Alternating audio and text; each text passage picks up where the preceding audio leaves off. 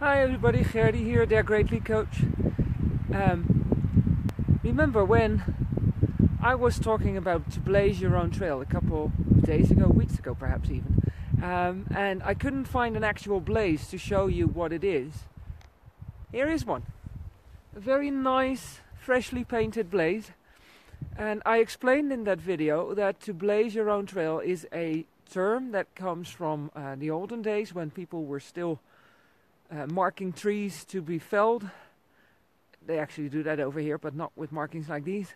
And when somebody went a trail that hadn't been gone before and it was a good trail, they would mark it with blazes. And blazes in Austria look like these, red and white. And I know there's trails all over the world with their own particular blazes. I know, for example, that the PCT has white blazes on trees and rocks and stuff like that.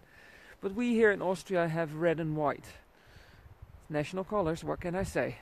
So to blaze your own trail means to do something that hasn't been done before. And when I talk about to blaze your own trail, that's exactly what I mean. To blaze your own trail in my book means to do something that you haven't done before, and that is to actually live your very own life. So just thought I'd show you this very nice blaze. And you see, I've been on the way on my snowshoes. Thankfully the trail down here is free of snow. I'm on regular shoes again, which is much more comfortable. So to blaze your own trail means to live your own life, to live life as you see fit, to live your life.